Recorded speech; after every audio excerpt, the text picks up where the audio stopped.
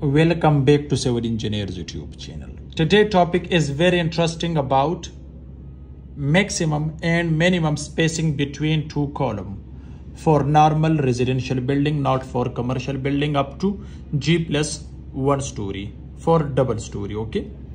If you are new on this channel, so you may like this video and subscribe to the channel. If you have already subscribed to the channel, so you may like this video.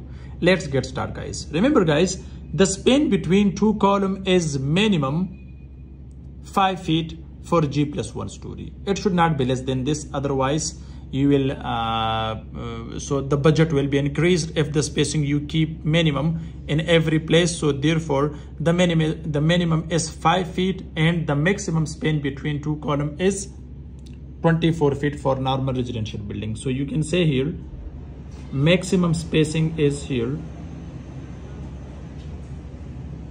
that is 24 feet, and minimum spacing is 5 feet. Okay, so therefore, guys, this is for G+1 story. Both of them you can use for G+1 story. It means for a double story building, right? Next, if the span between two columns is 5 feet, so what should be the size of column in that case for G+1 story? So remember, guys, here the column size should not be more than if the span is minimum, which is here 5 feet. So keep the size of column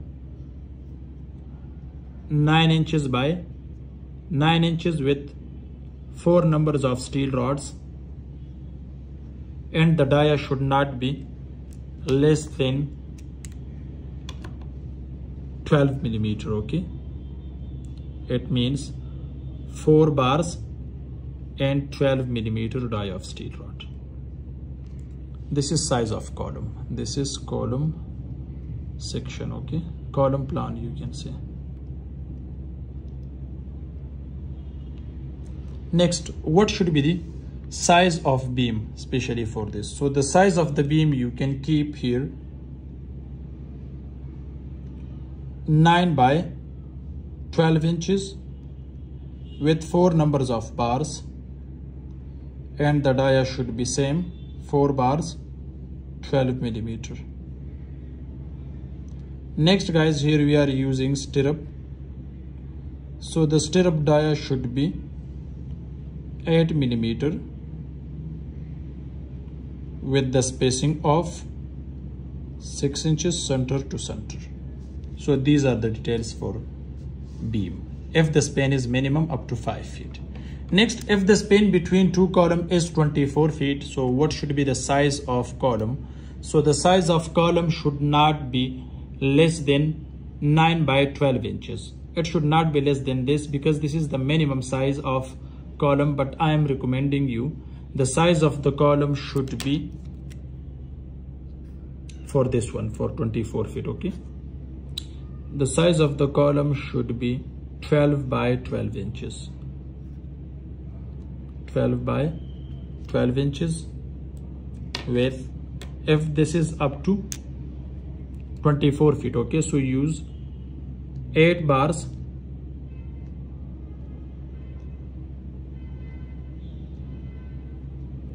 and the dia should be 12 millimeter.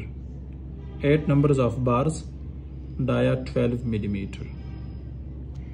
Okay, next, guys, you can see, let me guide you for the lateral ties. So remember, guys, the tie dia should be 8 millimeter with the spacing of 6 inches center to center, and hooks should be bent on